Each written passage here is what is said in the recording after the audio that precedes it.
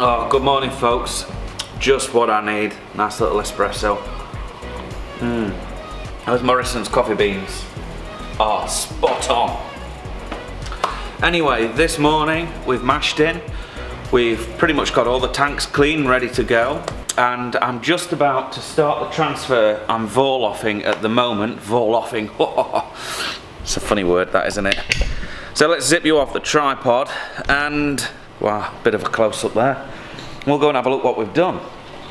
So here is the acid I've retained from this morning's plate heat exchange sanitation. We'll use that to go into the boil kettle to clean the boil kettle out later on. Just made me think that I need to put some water in the HLT. So the caustic that's in the fermenter is going to go into FV3, that'll clean that one for us, and then we're going to rinse this with some cold water out of the IBC, and then go ahead and put that Persid in there to sanitize this. While I've been waiting for the mash to finish this morning, I pressed on with completing the cone insulation. As you can see, it does look like we're off to Button Moon to visit Mr. Spoon, but this will be ideal for keeping the temperatures in that cone spot on and helping the whole tank chill evenly. Very important if we want to start harvesting yeast out of these little beauties. I also managed to put the wheels back on. I found a technique to speed it up quite a bit actually. I got one of these 1/2-inch socket adapters for the drill, and that worked an absolute treat. So that was a quick and easy job. And at some point today, probably during the transfer or the boil, I'm going to fit the rest of these coils to the rest of these fermenters and get the pipe work something close. The only drawback is I'm still waiting for some of these boxes to arrive, and I'll still be waiting for maybe one of these valves and a few other bits, but I'm not pressed to get this done. I know for a fact I've got at least a couple of weeks, or a week let's say, before I want to do anything fancy pants on here. And we've got to fit the new pipe work, you know, the brand new hose that we've got. This was all the hose from my homebrew kit at home, you see, that's why some of it's discoloured. Anyway, that's by the by. So I'm just going to make sure that we get this transfer completed in an orderly fashion, and we hit the numbers, and then we'll pick the camera up again and have another recap. So today's side project is going to be some housing for the STCs for the pilot kit fermenters. So just a moment ago I mentioned that we're waiting for the boxes to arrive. Turns out I didn't order them. I just double checked. As soon as I said it I thought, oh, I ordered the STCs and everything else.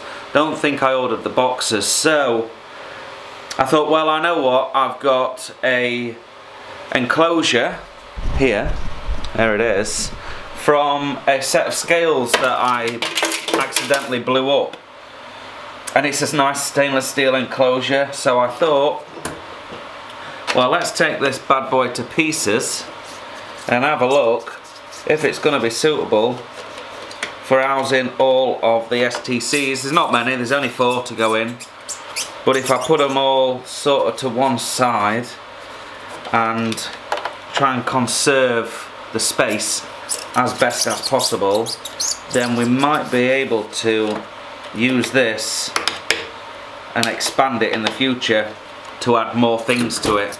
Maybe more fermenters, I don't know, we'll see. But I've got to figure out first how the whole thing comes apart. So there's lots and lots of bolts and screws and that kind of jazz in here, and nuts, but I don't quite know how the whole thing comes to pieces. So it's got this tactile touchpad on the front which houses all the buttons. Here we go. That looks like that's the boy. So I've undone those bolts, and then this is going to pry away.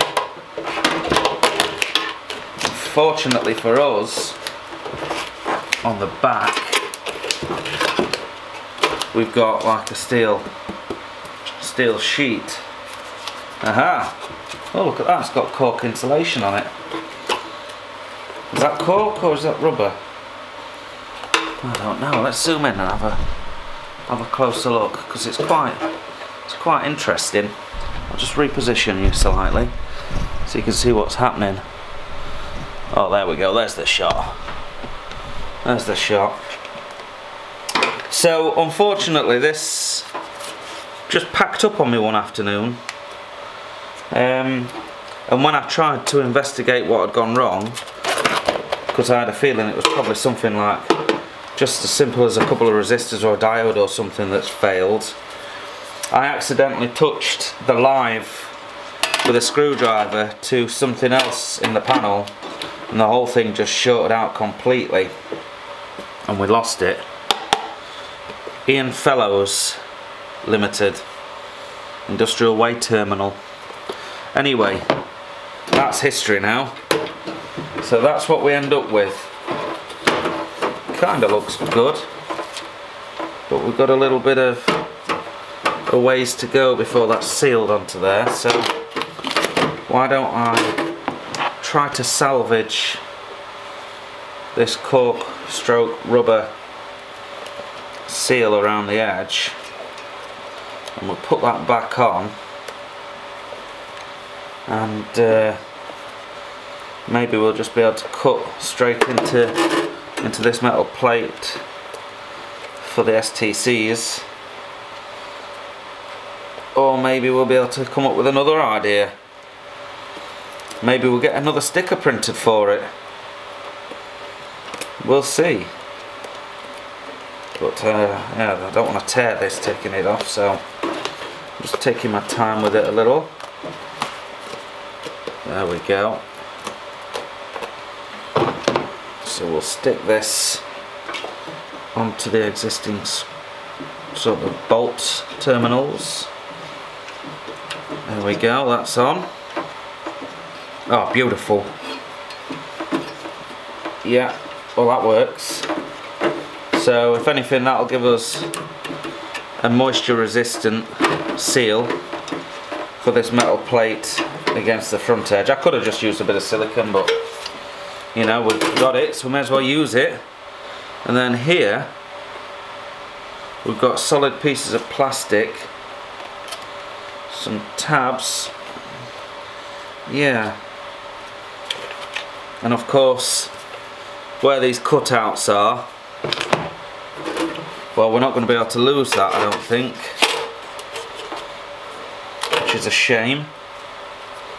So we may have to come up with an idea to kind of hide them on the front. Let's just put a few bolts in, tighten it down, and see if it looks the part.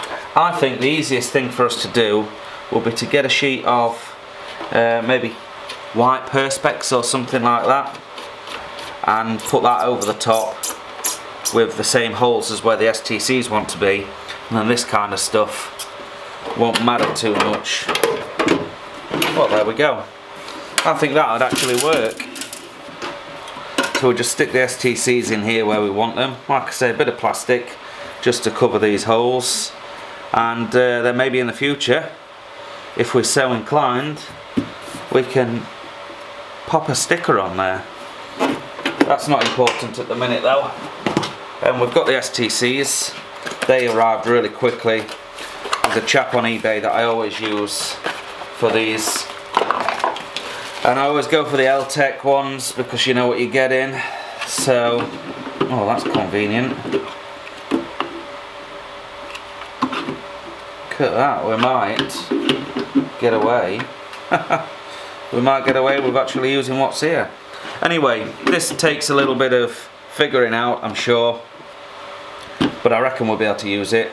I think we can fit all the STCs in here and all the relays on the back for doing all the switching instead of sticking it into one of those other boxes. We'll only need one 12-volt power supply then, I would have thought, which is a good thing. Anyway, I'm going to go and carry on with the brew day. We'll come back to this when I've figured a little bit more out. Well, just a short one today then, folks. Brew's finished. I'm just topping up the HLT for the morning. We managed to get another tank on its back. I've started to put the cladding on. Insulation, should I say. So all I need to do on this is just finish off with a little bit of foil tape. It's this stuff here. And that just kind of, that runs on the seams. Tidies the seams up a little bit. So I'll probably put that on tomorrow when I get this all cut back. And well, I'm going to have to wait a few days before I do another tank because I don't have any more of this insulation. I've got some on order, it's on its way. But if I chop up and apply the last one that I've got, which is in the unit here, in the workshop, if we just shoot down the workshop and have a look. So it's there, look, underneath the tripod. The trouble is, if I chop this up, or stick it on, should I say, I keep saying chop it up. If I stick this on, then I won't have a template to draw around for the other two, and it'll just save me getting all the measuring equipment out again if I just unravel some more insulation, stick this on top, draw around it, cut it out, bingo bango, easy job. So I'll save that till the rest of it arrives. Chance's wearing his colours in his hair. He's a little bit of a hippie today, but he is ready to go home, aren't you, buddy? He knows he's not daft. He's our chance. Come on then, buddy. Right, so I think we've just about got enough water in the HLT. There we go, we're past that point there, so we've got at least 550 litres in there. So we'll turn that off. We've got the recirculation pump on, so that's going round and round. Then we'll come over here. We've got the HLT on, set to 77 degrees. HLT pump on, 3-phase on. All we need to do is set it to, that's off, and that's auto. And you can just see it there. So that will come on at 7 o'clock in the morning, and it will kick on the pump. Oh yeah, of course. Let's turn that back on a minute. I need to have the boil pump on the go, don't I? So let's close that. Otherwise I'll arrive and we won't have any cleaning done at all. There we go. So what I like to do is shut that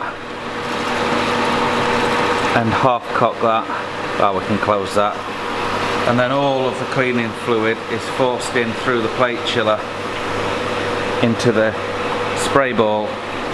So now we've got that lot set up. Now we can press it to come on automatically in the morning, and when we arrive we'll be ready for another brew day. So tomorrow we'll be doing another batch of the vacant. I've already got my hops weighed out, they'll be good overnight there. The grain is in the mash tun, and I'm gonna shoot off home, folks, while we've still got some freaking daylight. It is a really nice end to the summer actually. Not that I've been spending much time of it outside, but it's just nice to get home and enjoy it a little bit. So we'll catch you on tomorrow's vlog. Another brew day, maybe a few more projects. Oh yeah, and before I go, look, I put the fly catcher thing up there instead of it being against a wall, and it's out the way, so any flies that die here aren't going to end up next to the tanks. So yeah, awesome little extra job that I've done, which I forgot all about, which I've been meaning to do for a friggin' long time. Anyway, I'm signing out, folks. We'll see you tomorrow. Have a good one. We'll see you then.